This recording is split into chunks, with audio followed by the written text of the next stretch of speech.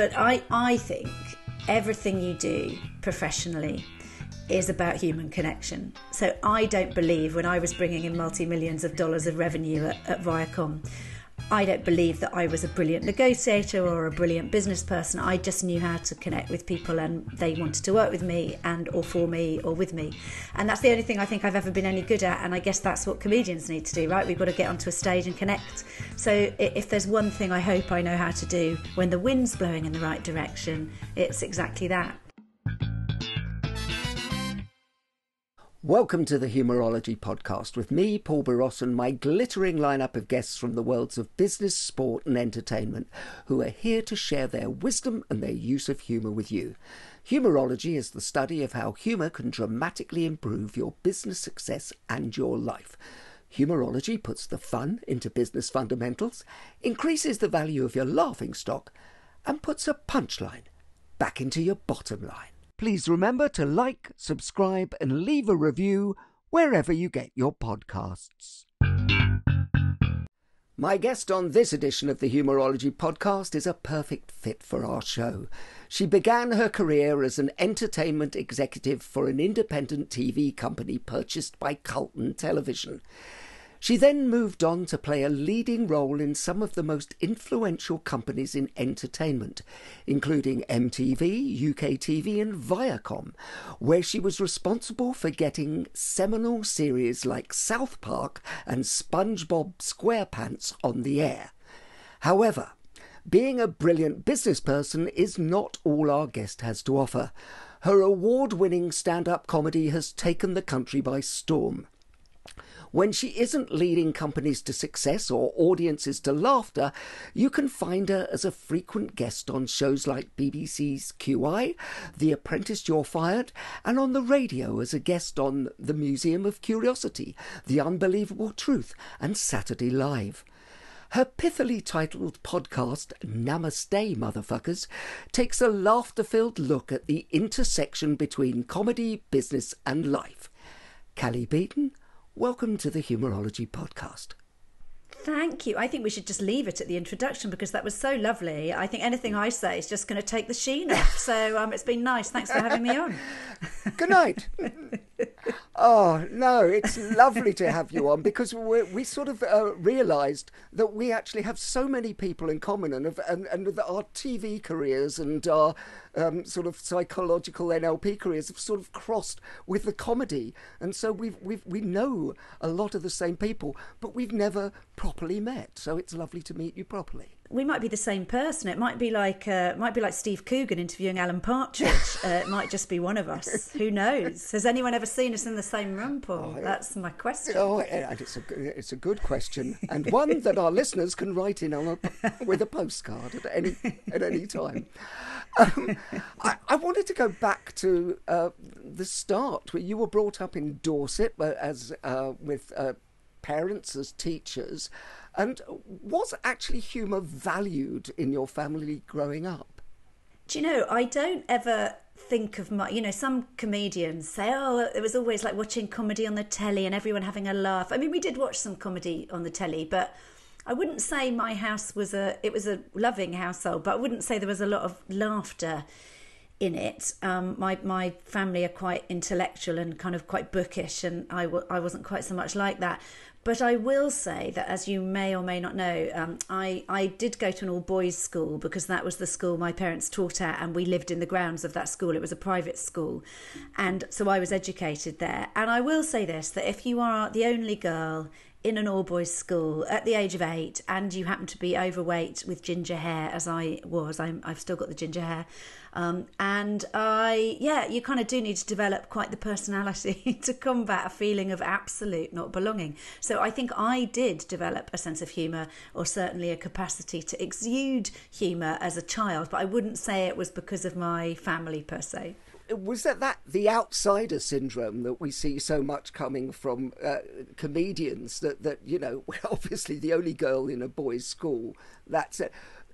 Did you think that you already had that show-off gene, for want of a better word, or was there some need for attention or adulation that you realised you had to stand out even at that age? Well, it's one hell of a Venn diagram, isn't it? Whatever it is that makes comedians want to be comedians. And as much as we're all obviously different people, I would say that at least 90% of people on the circuit, there's a big old crossover on the Venn diagram of, on the one hand, self-loathing, insecurity, and a lack of thinking we'll ever be good enough. On the other hand, look at me, affirm me. So I think you sort of need those two, like a sort of self-doubting show-off. I think that's probably what you need to do to be a comedian. So yeah, and I did used to perform. I think I found it easier being other people than myself there. So I was in all the school plays, even though I was quite insecure off stage, and I played musical instruments, and I used to play the piano for hours a day just so I didn't really have to engage with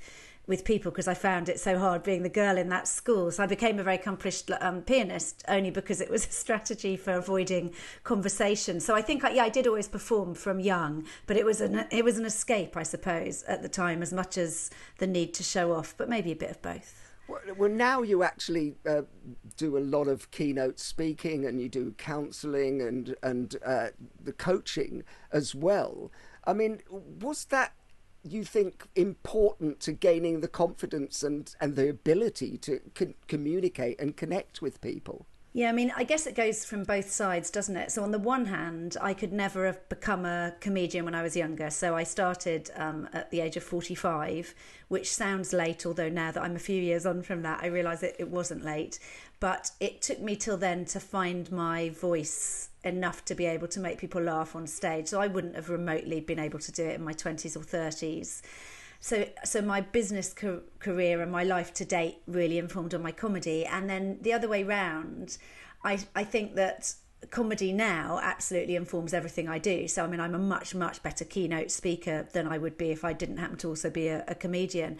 So I do think that it all absolutely links. And I guess the bit, and I know, I'm speaking to the maestro when I say this, but I think everything you do professionally is about human connection. So I don't believe, when I was bringing in multi-millions of dollars of revenue at Viacom, I don't believe that I was a brilliant negotiator or a brilliant business person. I just knew how to connect with people, and they wanted to work with me or for me or with me.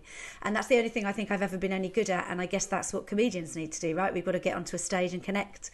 So if there's one thing I hope I know how to do when the wind's blowing in the right direction, it's exactly that. Well, you're hiding your light slightly under a bushel with when the wind's blowing in the right direction, because honestly, to survive in the worlds you have survived in, because you were on the board of directors with David Cameron at Carlton TV, and to survive in those worlds and that rarefied air, if you like, you have to have been good at not just connection, but I would have presumed instant rapport. So was that something that already you had, or did you develop that over time? I think I probably have always had a capacity for developing rapport in the short term. I think it took me, like many people, you evolve as a human, don't you? And most of my really sustaining friendships have been ones that started in my 30s or later. So I don't think I particularly knew how to maintain personal relationships as well as I do now when I was younger. But I certainly knew how to strike up rapport, probably in a slightly less authentic way when I was younger. Probably lots of jazz hands and reading a room and knowing what people would like to hear from me in order to like me. I'd like to think now I connect from a bit more of an authentic position, and perhaps that's why relationships last in a better, longer way for me.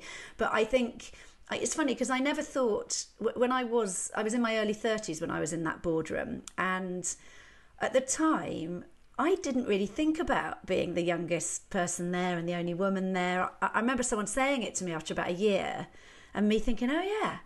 So I've become more aware of those things as I've got older. I think at the time I was just desperately fighting imposter syndrome and thinking, if I don't do the wrong thing and if I work really hard, I won't get found out. So yeah, I don't suppose I've ever been very confident in who I am or what I've been doing, but perhaps that just means I'm not a narcissist. Maybe that's a nice thing. Oh, well, it is a nice thing. I was going to say it is a narcissist, but that's wrong. It is a narcissistic thing. Yeah. I'm a nice narcissist. Nice narcissist. Try Peter Piper. Well, no, it's that imposter syndrome's always very interesting because it comes up. We had had Omid Jalili on the show, and he said comedians are people who... I love Omid. Comedians are people who need laughter as strangers to validate us. We're all mentally ill. I mean, I do similar things to you, but I get brought in to train people how to make their speeches and connect with an audience. But I would say that I don't know anybody who isn't a psychopath who doesn't have imposter syndrome. No, if you don't have it, you are already, you have no self-awareness, do you? Yeah, it's funny, I watch, it's quite rare, but you sometimes watch, most comedians are very insecure and they'll come off stage, me included. If there's one thing that didn't go well, that's the thing we'll remember. So we'll come off stage going, oh, why did I mess up that joke? Or why did I forget that bit? Or why did I trample over my own applause break? Quite occasionally, you will see people who have the other extreme. So you'll see acts who have an abysmal gig sort of stink out the room, which we all have, by the way. That's not a judgment on anyone who does that. It's inevitable. You'll have those nights. But then come off with massive swagger, not just I'm going to style this out, but genuinely I think they had a good gig. And sometimes I'm massively envious of those people. I think, wow, I would be so much more relaxed if I was that person. And other times, I just think I wouldn't get better. If I had a gig like that and thought that was a good gig, I would be ignoring the feedback from the room. And it is my belief, and I think most comedians' beliefs, that it's never the audience, it's always you. So you can't come off and go, oh, well, it was a Saturday night and they were really drunk, or the lighting wasn't great, or the tech guy messed up my microphone. At the end of the day, it's on you, really. And yeah, it can not help if things go wrong in the room, but honestly, it's for you to save, make or break the time you're on stage.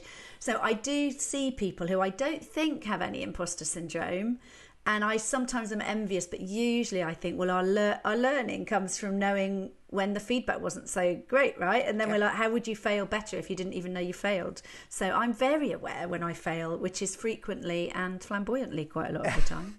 No, I love what you're saying there, because it chimes with things. We had Dr. Richard Bandler, who was the co-developer of the field of NLP, and I know you've done some NLP over the years.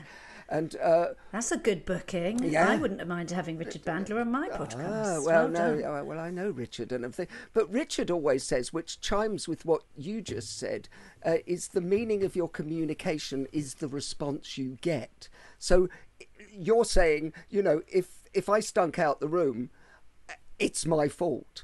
And I'm always trying to explain that to people, that you have to take responsibility. You can't, we get a lot of business people listening to the podcast. You go into a room and you go, I did a really good pitch, but they were really stupid and they didn't get it. You're never going to learn anything from that, are you? No, it's funny, isn't it? And you and I will, as we joked about being the same person, but we'll have gone through very similar experiences. And usually, if something's going to go wrong, as in some really basic fundamentals aren't in a room setup, it's more likely to happen in a comedy club than it is in a corporate. But I've done, I hosted, I won't say who it was for, but I hosted one award show. I do lots of hosting of award shows. And I did one where everything that could possibly have gone wrong went wrong, including the fact that the lapel mic didn't work, the headset mic didn't work, and then the radio, and then the handheld battery ran out.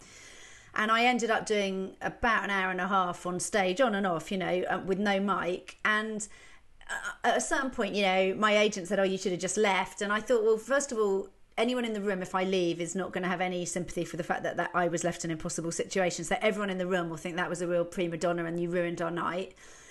But then again, staying, we use our voices, don't we, for a living. So, that was actually really bad for my voice, let alone anything else. And it is what I always get quite, not upset, but I worry if the mic doesn't work because I can't strain my voice because I'm on stage for a couple of hours every day, probably. But even then, I had to make the decision. I have decided to stay. I am in charge of these people's evening. They've all put their hat in the ring for an award. They're really excited to know if they're going to get one. They don't care if the host has had all these problems. So I have to somehow be gracious and fun and nice to them because it's completely not their fault. And I do think if you have that attitude of humility, if I'm here to make you all feel good, when I MC comedy clubs, if only 7 people have turned up because it's Eurovision and the football, and I want them to feel amazing that they turned up. I don't want to keep saying, oh, and of course, there's no noise in the room because there's only 7 of you. I want to say you're the best 7 people in the world for coming here. So I think you're right.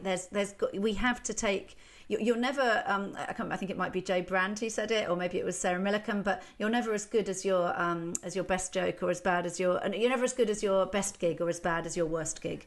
And I think if you're willing to take the kind of highs, you've got to be able to take the lows. So somehow it's on you, isn't it? And you won't always be everyone's cup of tea. But I do think if people, that's why you've got to be agile on stage, right? If all you've got is your one thing that you say in your one way, well, when the variables creep in, you're not working live, the audience can smell that a mile off and you've lost the room. So I always think, and if you say on stage, and you know this better than anyone, if something goes terribly wrong and you say something not disparaging of the people who've got you there, but if you say, well, of course I had all this lovely thing planned, but now this has happened and a bird just pooed on my head and I fell over, so it's a bit hard to do that. That's much better than going on and pretending none of that happened. So yeah, I think it's kind of authenticity, and it is, owning it. It's like, it's up to you, isn't it? That's what we're paid for. Authenticity and attitude, isn't it? Because you come to it with the right attitude. I always think that the people who do best have an attitude. I always say that I have an attitude whereby whoever I'm meeting or whatever stage I'm on, I'm assuming that everybody in the room is lovely, because what's the alternative? You know, and you sound like you go in with that same attitude all the time.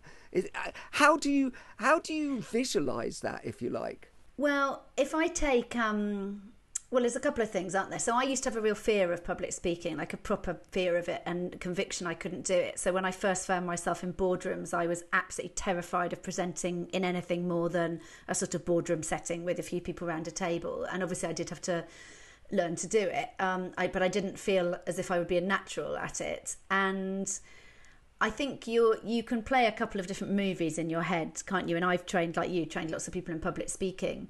And if the movie you play in your head is messing up your words, the audience hating you, falling over on the way to the stage, wishing you'd never done it, then there's a bit of a chance that might happen. If you choose to play a bit of a different movie in your head before you go on, I think that helps. But it's also, and you learn this, don't you? The way in which whole groups of people listen as opposed to individuals is very different. So when you're looking at a sea of 3,000 faces and you think, well, they look blank. Well, yeah, that would be a blank look if you were having a coffee with that one person, but you're not. So they may well be listening, but not feeling the need to emote what they're feeling. And in comedy clubs, first of all, if people don't laugh, that is on me as the comedian or the host. So if they're not laughing, I will never do that. Oh, they liked that in Brighton. What's wrong with you? You know, Camberley. I'll just think, well, okay, I need to do something different.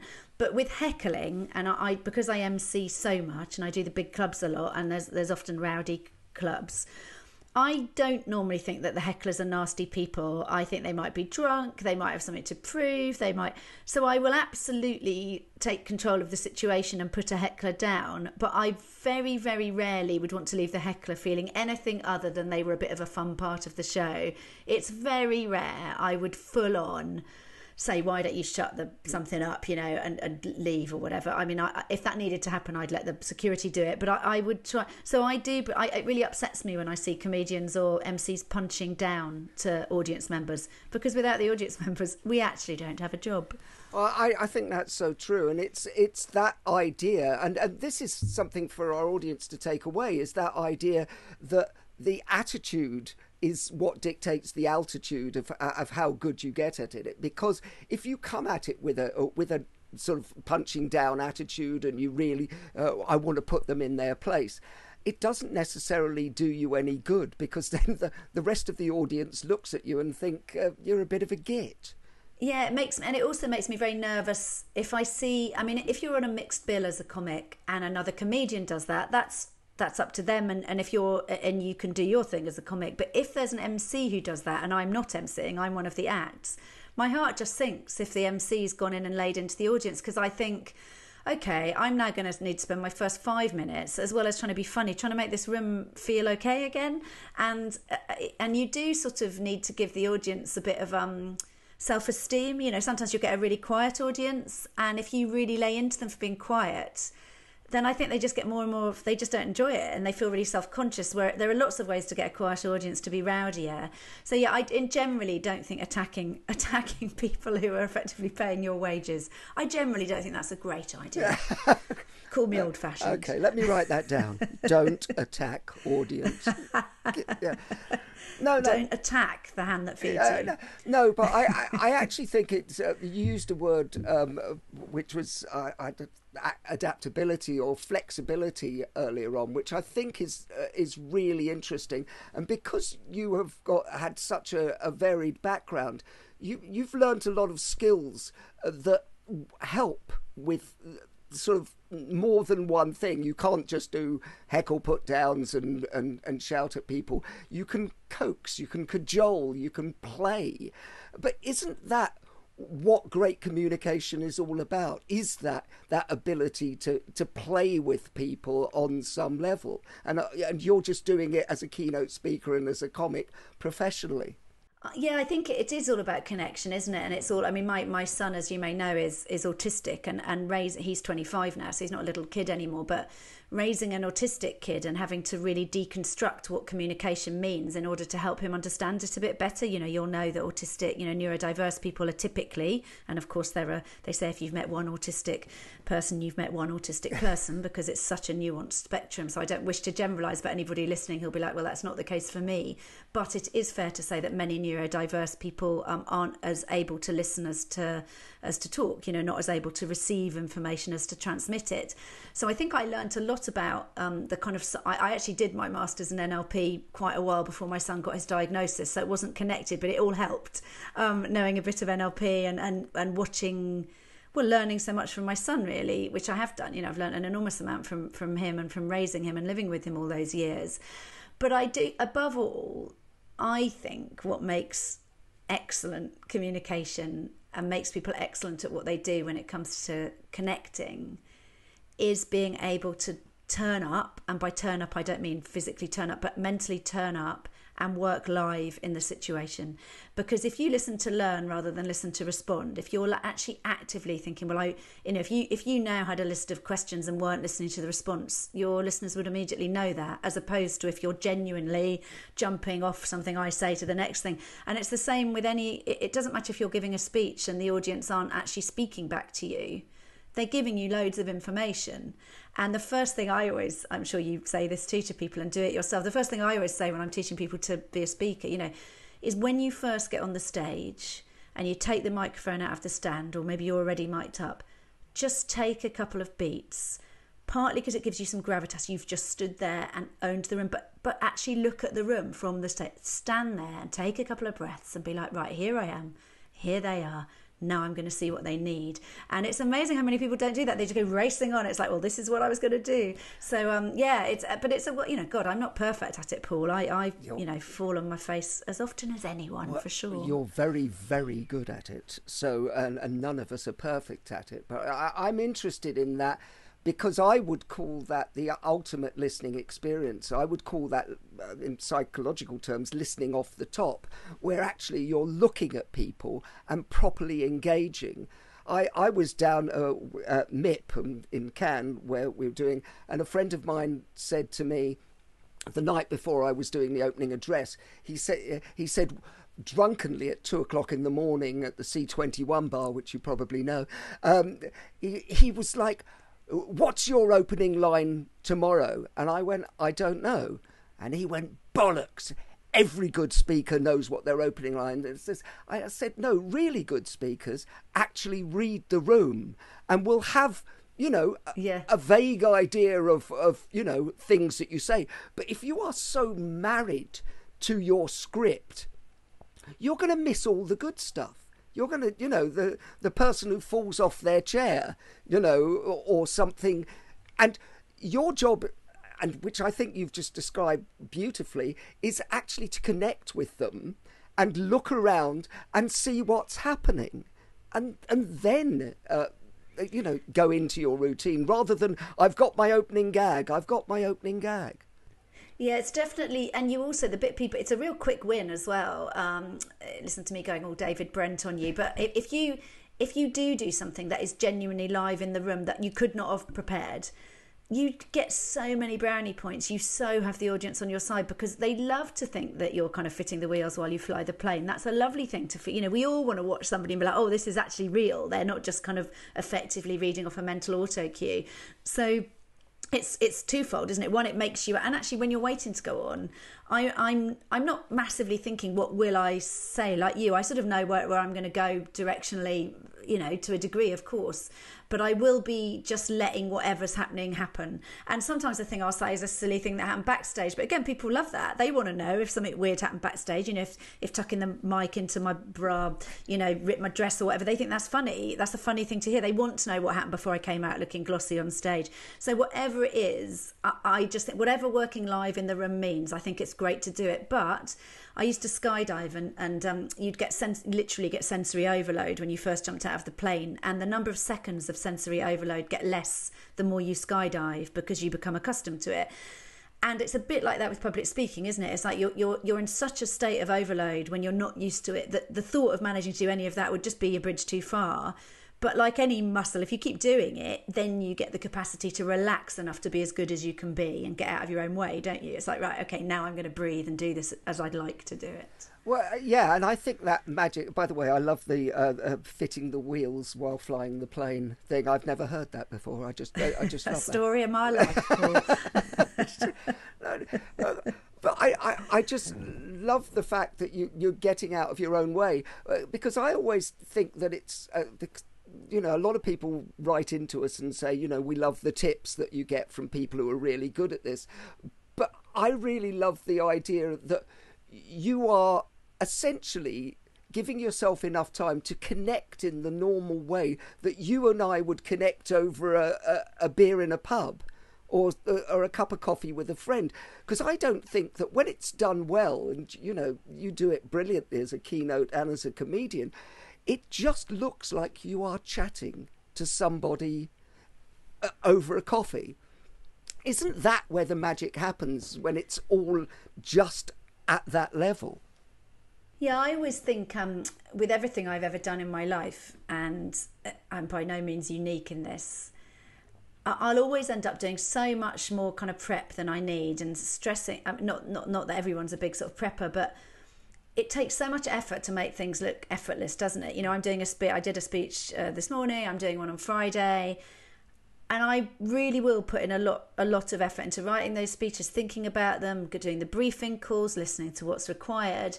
But by the time I'm going to the event on the day, by the time I'm in my frock in the car going to the event, I will be quite relaxed because I've done the groundwork. And I literally, but it's a bit like trying to revise in the queue into an exam. It's too late then. Just forget about it and just turn up and do your best. So by the time it's a bit like when you've packed for a holiday and you can't really stress about anything once you're getting on the plane because you're on the plane now. So all the pain for me is in the lead up, and the actual turning up on the day and doing it is lovely, but it's only lovely because of the graft that went in beforehand. Well, it's the duck, isn't it? It's like underneath it's all going. But I agree, actually. I'm always much more relaxed when I'm going to do a keynote because I think I know it. I've done it. There's no point in, stressing about it. This is the fun bit. Actually, the research and everything, I agree, is the stressy bit. It is, yeah. And also just the... it gets a bit more formulaic, doesn't it? And again, I'll be very careful because there may well be people who have booked me or will book me listening to this. So it's not that, a lot of comedians don't like doing corporates. And I do like doing corporates because it's the world I'm from, but also the corporates I do are a bit different. I do tend to do keynotes and after dinner and awards. And the bit that can be monotonous is, okay, another briefing call, another they want you to talk about, adaptability and leadership, and you're like, oh, here we go. But then every time I do the briefing calls, once I'm on them, of course, it's a new set of people who are interesting. So then you're connecting with people in the business who invariably have got interesting stories to tell because human beings tend to.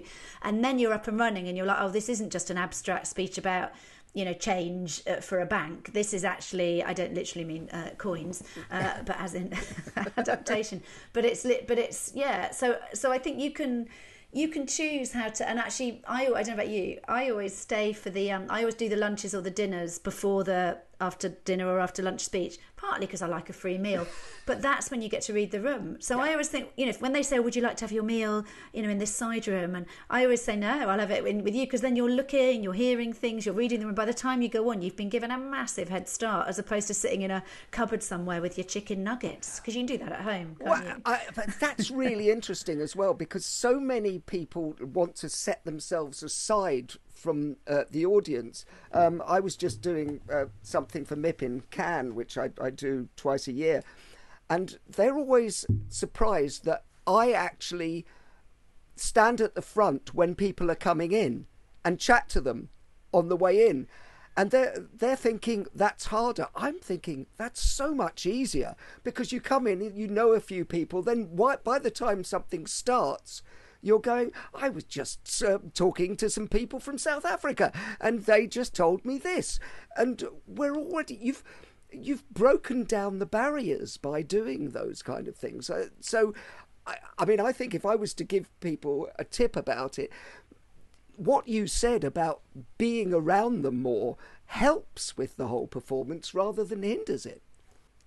Definitely. And it's also, there are false economies all over the place, aren't there, in our working and personal lives. And I think it's a real false economy to think, I could, this thing I'm doing on Friday, it means I'm gone for like 5 hours instead of 2 hours to do the event because I'm going to go to the lunch. But it is a false economy not to. And a sort of similar thing, but from the other sort of side of life, from the comedic side, there's a brilliant show which you will know because you know the industry so well, called The Blame Game, which is on BBC Northern Ireland, which is the Northern Ireland's kind of equivalent of Have I Got News for You? But actually that doesn't quite do it justice. It's a phenomenal show that runs with the same panellists. All of them are the same. They have one guest panellist, and it runs week in, week out. And if you want to see how to be a brilliant panellist on a show, like the regulars are outstanding. And I was lucky enough to be asked along as the guest panellist, and they do try to have people who aren't from Northern Ireland. And obviously, if you're on a political topical show in Northern Ireland, there are many pitfalls you could fall into as the outsider, and you're not necessarily going to be the sort of welcome voice. So when I did that show, first of all, I researched it pretty much more than I've researched any other show I've ever done, because I knew that I couldn't instinctively rely on my knowledge. But the other thing that I thought was brilliant that they said, Tim McGarry, who hosts it, who's one of Ireland's most loved and brilliant comedians. Yeah, he's brilliant. And as we were waiting to go on, and by then I'd spent a couple of hours with them and with the researchers, he said, oh, by the way, Cally, it's done in front of a live audience. This was all pre-COVID, I did it. He said, by the way, Cally, we do let the guest person, if they want to, they can do the warm-up for 5 minutes, because it sometimes just means the room have already bought into you before you go on stage. And he literally said it as we were going on. And I said, yeah, I'll do that. So I went on and I did it. And sure enough, definitely helped. So I was able to muck about a bit, do my stuff. And by the time I was on, I was getting laughs for what I said. But it was only afterwards he said, I was only mucking about, Cally. No one's ever... I always say that to people. No, everyone's always told me to piss off. He said, you're the only person who actually just went and did it. But do you know what? It was a really good idea, because it meant I was like a bit like their friend by the time I was on the panel, because I'd spoken to them and kind of basically emceed them. So I think what everyone can do is almost the equivalent of that. But it takes a lot of humility, doesn't it, for you to know that by spending your time listening to people, that's going to make you better on stage. That's the opposite of a sort of narcissistic, arrogant attitude. That's you saying, I want to give the room what they need, so I'm going to be in the room and find out what that is, which is a really lovely attitude to have as a speaker. I think, I'd love to think that I'm doing it out of altruistic reasons and everything. I'm genuinely, I'm interested in people, I like people, but B, I think it just makes everything much easier once you're on stage. I think you're absolutely right. It's like the homework being done for you, isn't it? And you can only do the thing that makes for a good speaker or an outstanding speaker is beyond the prep and what you've written, and have you got good credentials, and do you know how to do the technical stuff, is what are you going to do when inevitably everything goes wrong and nothing that you thought was going to be there is going to go there. I always say to people, when I do much less of it now, but when I was training people to do public speaking, I used to say, if everything goes wrong, if the slides don't work and people aren't very nice to you and there's more or less people than you thought and the lighting's bad, if you can't do your speech, then you're not, and under those circumstances, you're not well prepared enough. So you've got to rely, if you're ever like, I've got to have this slide. I do understand if you're like a Paralympian and your crescendo is showing your 5-minute, victory thing. It's a bit tough if that can't be shown. But generally, you see it, don't you? People get upstaged by their own, with their own machinery of their own show. And it's like, hold on a minute, isn't it your show? Yeah. What about you? Where are you on the stage? No, I completely agree. And you said the difference between a good speaker and a great speaker, but I would actually go even further into that and go, I think the difference between a good speaker and a great speaker is one thing, and that's humour. Because you can be an inspirational speaker and go, I won the Olympics, I climbed the mountain, I did it. But without that element of humour and maybe self-deprecation as well, I think that's the step change in what makes a difference. Cally, I really love your podcast, Namaste Motherfuckers. But it's kind of the podcast where comedy and self-help and business collide. But you have a background in coaching and counselling, and obviously I work in the same areas. And I wondered, how much humour do you use in that side of your work? Yeah, it's funny. That's kind of why I did the podcast, was because I know the thing I do on stage. So I know what makes me, I hope, a good keynote speaker and after dinner speaker is that it is authentic and it is emotionally intelligent. And if I've done my job, people will have laughed, they'll have virtually cried, they'll have goosebumps, and they'll have some things they can take away that they can actually do something with. So that's what I try to do as a keynote speaker. And I sort of thought there's got to be a way to have a voice that does all of those things, and they're not mutually exclusive. And I think the podcast has really helped me work out how to do that, because my guests, they are probably about 60% of them are comedians, not least because I've got quite a good little black book of comedians. But I have loads of, celebrities and writers and goodness knows who on it. And you'll have to come on it, Paul.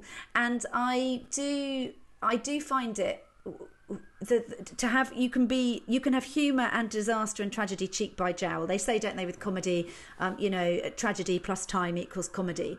But sometimes I don't think it always even needs to take time. I think it can be really helpful. It's like people having a real laugh at a wake, isn't it? Yeah. It's not because they don't care about and love and feel the loss, but it's about needing to do those things. So it's been really interesting on the podcast my last questions on it, I have 3 questions that recur. The first of the 3 is what would you pick as your life-changing namaste motherfucking moment? So getting people's Damascene moments, which are often really moving, emotional. I've often cried at that point. People have. And my next question is, what's your favourite joke? But it's kind of deliberate, because you can have somebody's enormously meaningful moment and then a joke and then something else. So yeah, I definitely. It's a bit like what we've just said. You're working live in the room. So I would always be appropriate to what a coaching client, and I still do bits of executive coaching, I'll always read the room, and I really hope I don't ever overstep the mark on it. But yeah, I think there's totally a place for humour and also often you'll be led by your client. Clients will often also say something really funny, or maybe they've had a really serious day at work and they want to be able to let off steam a little bit. So we're still having a professional meeting. But I don't think there is an occasion when I literally don't think there's an occasion when you can't use humour, including in a eulogy or can't think of one where you cannot. Perhaps if you're even if I was at someone's deathbed, I would not rule out the fact that I might use humour. Well, I think the reason for that is, from a psychological perspective, is that actually it's a state change, isn't it? And it's one of the easiest state changes to do. You could choose to make people angry to get their state change, but it's a pleasant state change which gives a perspective, which I would have thought when you're coaching or counselling is a way for people to step back and have a perspective about the situation, which I always think helps in any kind of coaching. It's like you need to see it from another angle, which is what humour does, isn't it? Yeah, absolutely. And I think it makes you as well. If you're laughing at something, exactly what you said, you've removed yourself from being massively entrenched in it. So it instantly gives you a more sort of curious, playful, objective view of a situation, which inevitably can help. The only thing I would, though, say as a sort of word of caution, and this will have come up a lot on your podcast, I'm sure, is when you use humour as a way of masking things that actually matter. So if you can't say something real about yourself without self-deprecating or having a bit of a gag about it. So I know, I've had most of my life on and off, I've had therapy. I'm a big believer in it. And I've had a couple of therapists say to me, "Why are you having to make a joke of that? Why is that? Why do you need to be funny in therapy?" And it's a really good question. Like, of all that's probably a place, and that probably is the place I make the least jokes. Even then, I can't resist the odd one. But I think I have learned in therapy that it perhaps isn't always helpful to be like wisecracking and going, "Why is my therapist not laughing?" Oh, well, that's an interesting concept, because as part of my training, I had to do 6 months of Jungian therapy. And I had, and she was excellent and very good, a classic German woman who really, and I started to, after a month, go, can I make her laugh? So, Cally, what makes you laugh? Well, I've just got a puppy, and he makes me laugh. And actually, in seriousness, I did get the puppy partly because I obviously like hard work, as I'm now discovering, but because I realised I don't play enough in life and I'm a real workaholic. I mean, everyone who knows me will go, no shit. So I actually did realise the thing that's very much missing from my life now my kids have left home is sort of fun and play and letting your hair down. So he actually does really make me laugh. And when I'm playing with him, I feel like I'm about 8 years old and I just completely forget about everything. It's totally in the moment. I watch less comedy now than I did, as in I watch comedy because I'm at comedy night, so I see a lot of comedy because I'm there working, and I love seeing my kind of peers working. But I probably wouldn't sit at home and go, "Oh, I'll put on Live at the Apollo. That'll be relaxing." I love podcasts. There are podcasts that make me laugh. I love Parenting Hell. I love that podcast with Josh Widdicombe and Rob Beckett. And I've got some friends. In fact, both my children as well make me laugh a lot. And I've got a couple of friends. One of my friends, Jo, is by far the funniest person I've ever met in the world. And I've met some of the funniest people in the world. And she is incredibly funny. So, yeah, going out with Jo for any reason or just going round to her house makes me laugh. Well, isn't it funny that actually when you're involved in comedy, the last thing you want to do is go and see comedy for relaxation. I found that. I'll watch friends' shows. Like if a mate's got a show on, I'll definitely go and see their show because I want to see their show. But yeah, I wouldn't just be like, "Oh, I know, I'll go to Angel Comedy," which by the way is a brilliant club. I play it a lot. You should go. But I would not go, "Oh, I've got a night off. I'll go to Angel Comedy and watch a show." I just wouldn't. Oh, no, I understand it. I find it very difficult to be, having spent 10 years at the Comedy Store, I find it very difficult to be in the audience now. And I will still go and see for mates nights, but aren't you always unpacking it as well? And just going, it's like a room full of comedians going, funny, yeah, that nice setup, yeah, yeah, exactly. Yeah, or thinking or cringing when it doesn't go well, like doubly cringing more than the audience because you're like, "Oh no, that was you could have easily saved that." So, I mean, I do switch off when I'm MC. It's a sign of a definitely really good act because I MC a bit more than I'm an act, probably about 2/3, 1/3 in favour of MCing. So obviously I am there for the whole night, and it's always a sign of the acts that are outstanding that if I forget I'm MCing, basically because I'm loving them so much. There have been acts where I am so wrapped up in their act that they finish, I'm like, "Oh God, I'm part of the show," because they've got me so in the palm of their hand. So that does happen occasionally that I totally forget I'm working because I just am in awe. I mean, Omid came and did a surprise set at something I was MCing the other night, and I just completely got wrapped up in what he was doing and virtually didn't get back onto the stage at all because so relaxed was I watching him. You've got this extraordinary business background where you reached sort of great heights in the media business. If I asked you to write a business case for humour, what would you include in it? Well, I think one of the things that's very topical at the moment in companies, if we look at what sort of younger workforces want, it's all about balance and well-being and having their voices heard and telling their stories, and about being able to stand out, isn't it? Not having to sort of fit a mould. So you've got to create psychological safety, haven't you, if for that to be the case. And I think humour is a really important way to allow people to be vulnerable. And you as I don't mean you necessarily specifically, but leaders in businesses will definitely engender more trust and safety in their employees if they can also show chinks in the armour. And a quick way to get into vulnerability without bearing your whole soul is humour, I think. So I think it's also, you know this, going to Cannes. My business career was founded on relationships with people who didn't all have the same first language as me. And humour's a massive icebreaker. If you haven't got all the words aren't quite as clear as they might be, then you've got tone. So humour's really important for that. And I think it tells you a lot about a person, doesn't it? And if someone makes you laugh, that is instant rapport. If you sit next to someone at a dinner who you don't know, and within the first 2 minutes, either they've made you laugh or you've made them laugh, you're up and running. I mean, you can't help but be in rapport, and you can't help but think, oh, I'm glad I'm sitting here. So I would struggle more to think where it wouldn't feature in the manual than where it would. Is there a return on investment for companies to do it? I mean, because, you obviously do a lot of keynotes with companies who want to talk about adaptability and resilience and all those things. Is it the bottom line that they are more adaptable, they are more creative, they are more resilient if they have a lightness of touch? I think you need to have a lightness of touch, don't you? I mean, otherwise, if you take everything so seriously, at the end of the day, I was going to say we're not saving lives. Some people are saving lives, but not doing what I do, not doing what you do. And so somehow you've got to get objective enough to sort of think, I know this feels like it's life and death, and I know this feels horrendous or out of my control, or what's happening with this merger that's going on. But if you can't in any way find a way to have anything of a laugh about it, and I'm not saying you should have a laugh if you've been made redundant and you're losing your house and you haven't got the money to feed your kids. I appreciate that's not a funny situation, but I think often the funny bits are in the minutiae, aren't they? And that's what comedians do, isn't it? We mine the minutiae for funny things that are relatable, and then the audience goes, oh yeah, that is really funny, that thing. And often they're dark, difficult things. So there are going to be some people out there who don't know how to use humour, it doesn't come naturally to them. Do you think, because you came to it as a professional later, do you think that everyone is potentially funny, or is it the gift given to the few?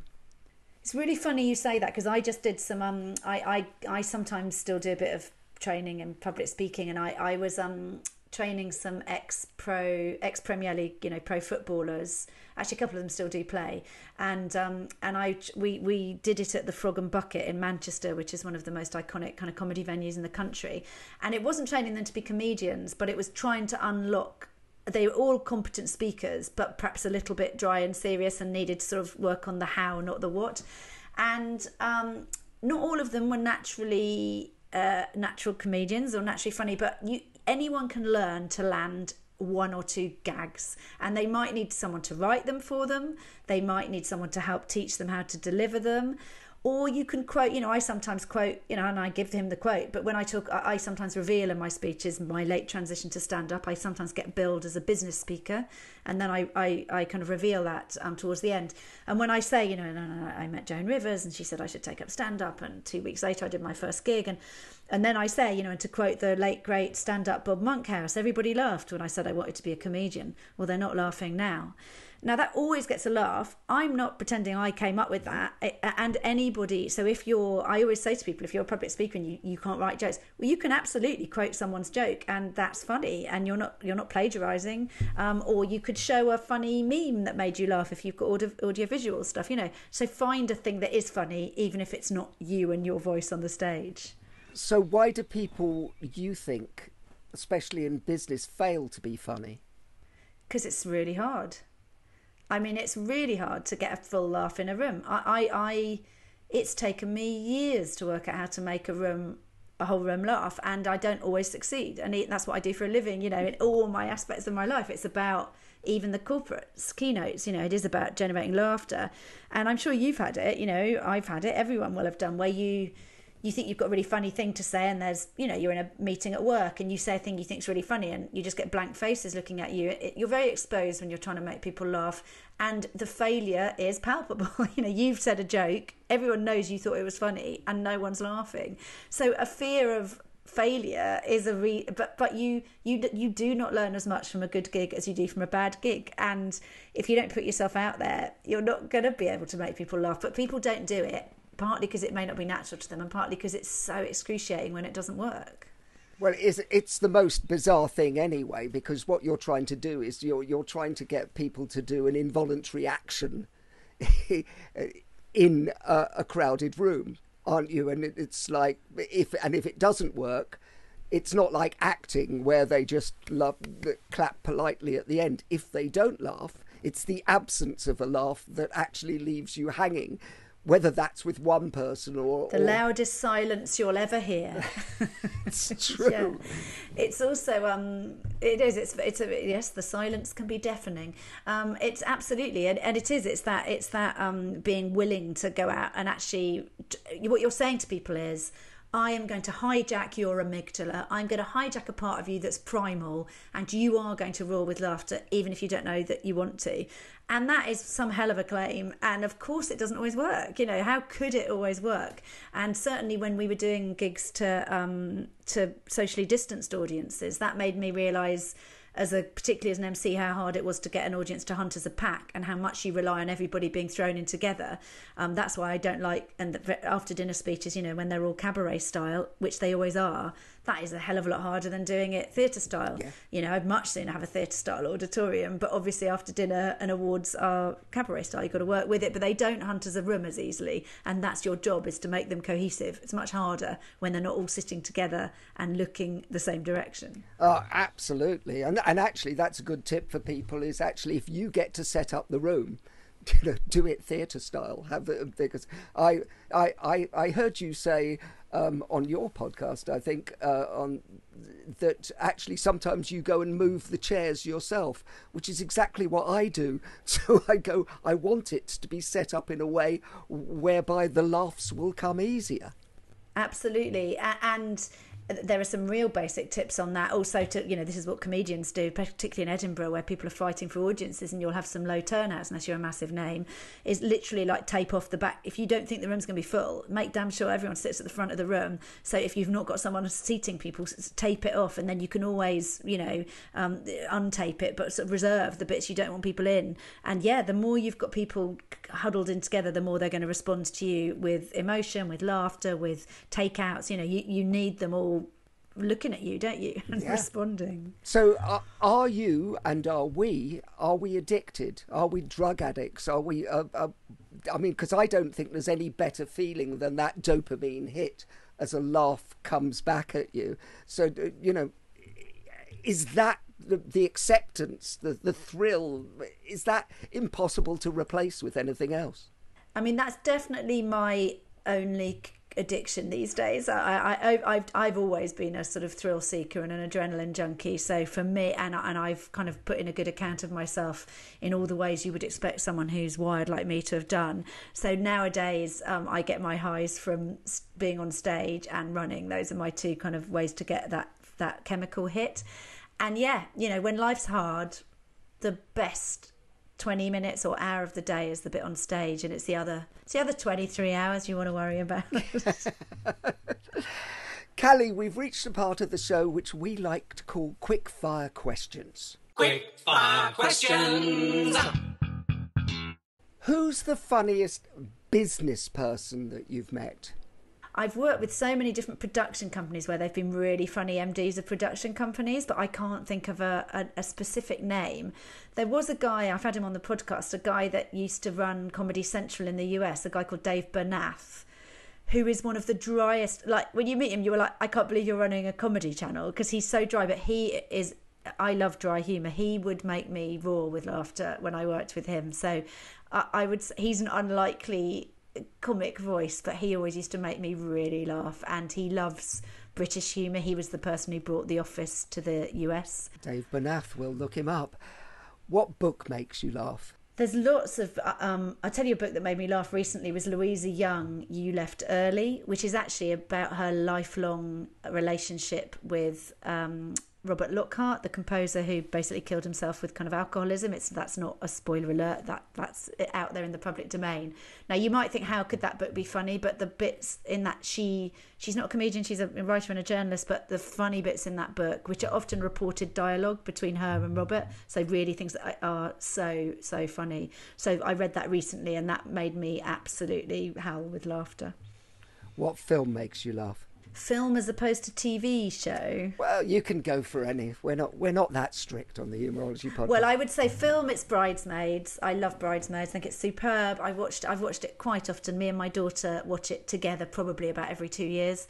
So Bridesmaids, I think, is just beautifully done. And TV, I am just rewatching for the zillionth time Seinfeld from start to finish. And every time I watch that show, it's better than the last time. Funnily enough, I just loved... I went to see Seinfeld. Did you see when he did the Hammersmith Apollo a couple of years ago? Yes. And it was just a masterclass, wasn't it? It was just... There wasn't one word out of place. And the length he can do. Yeah. No, he's the guy. He's the daddy. Let's take a shift to the other side and go completely the other way. What's not funny? I think what's not funny is anyone trying too hard to be funny. So if someone's like desperately trying to be funny, and that sounds weird from someone who's a comedian, but the one thing that will alienate an audience is if someone's really, really trying hard. So you kind of need to almost like dial it down and stop trying to be liked so much. So I think anybody where there's an air of desperation and it doesn't feel sort of natural. But generally, I think it's people sort of just not reading the room, really, probably. So do you have any limits on what can be used as comedy, or is it the classic which we were talking about earlier, tragedy versus time, and anything can be funny? Or is it the other thing you mentioned earlier on, the punching down idea? Yeah, it's all about that. If you're not, so I make jokes about my son's autism, but are never at his expense. It's completely celebratory. My son's an autistic zookeeper. How amazing! How could I punch down even if I wanted to? But it's all punching down to me as his idiotic mother who's sort of tried to get him through the world. I've got a joke, not a joke, but a whole bit that works really well at the moment, which is about an ex-boyfriend of mine who was dying of throat cancer. And again, you've got to be really think, how am I going to say this? Because there'll be people in the audience who've got throat cancer, lost someone to cancer, whatever it is. But if you handle it in a way that is not, where you're not lacking in empathy, where you are never punching down to the thing, and where you've got an in point. So what's your relationship to the topic? I'm not just talking about throat cancer and blokes with throat cancer randomly because I think it's a funny thing to talk about. I've got skin in the game of that, and I explain what that is. So I think a decent comedian can do material about pretty much anything. It is comedy, but you just need to think about what's my viewpoint and why am I allowed to talk about this. But yeah, there's literally nothing I would avoid. Well, I mean, there are some awful things I would avoid talking about. I would not ever talk about paedophilia or, anything like that, obviously. But beyond the absolute, why would you want to talk about something abhorrent? I know some comedians do. No, there's no-go, I would say, for me. What word makes you laugh? Muff. Yeah. I'll leave that hanging. Cally Beaton left her muff hanging. You see, in now, case you wanted an out point. You see, suddenly we're just in that place. Would you rather be considered clever or funny? Definitely funny. I'm more, hark at me with my big ego, I'm more confident that I might be able to come across as clever. Your listeners to this episode might be like, really? Give us a clue.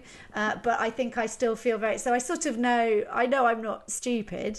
I don't believe anyone's stupid, actually. But I know I'm not, I've got an all right IQ. But yeah, I'm much less secure about my comedy, so I much prefer people thought I was funny. And finally, Cally, desert island gags. You can only take one joke with you to a desert island. What would it be?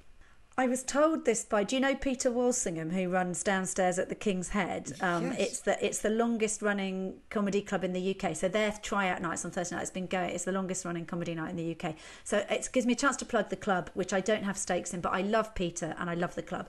Peter is absolutely known for telling, and he will not mind me saying this, for telling bloody awful jokes backstage that go on for bloody ever when you're about to go on stage. So he's known for his kind of dad jokes. But he told me, so when he heard, now I've got a puppy, because my son is a zookeeper. He has lots of friends who are zookeepers, many of whom work at London Zoo. I live near London Zoo. So London Zoo's lion keeper is my cat and dog sitter, just to get your head around that. So I have a lion keeper who comes and looks after my cat and dog.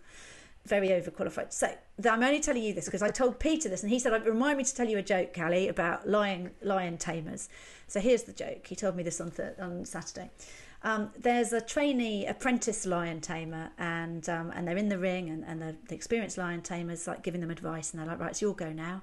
So here's the kind of stick that you've got, and you're going to be able to get the lion onto the pedestal with the stick. And the apprentice says, what if I can't get the lion on the pedestal with the stick? Then the lion keeper says, the lion tamer says, well, there's a chair. So what you can do is you can use the chair and the stick and just coax the lion towards the pedestal. And the lion will probably go on the pedestal. And then the apprentice says, well, but what if the stick and the chair don't work? What do I do then? And the lion tamer says, well, just pick up some shit from behind you and throw it at the lion. And the apprentice says, what if there's no shit behind me? And the lion tamer says, there will be. A beautiful gag, beautifully told. I've no idea whose joke that is, but I loved that. So there you go. Oh, I absolutely loved it, and I loved having you on the podcast. You said you're a thrill seeker. It's been an absolute thrill to have you on the Humourology Podcast. Thank you so much, Cally. Thank you, Paul. It's been a joy. The Humourology Podcast was hosted by Paul Boross and produced by Simon Banks. Music by Steve Hayworth, creative direction by Les Hughes, and additional research by Helen Sykes. Please remember to subscribe, like, and leave a review wherever you get your podcasts. This has been a Big Sky production.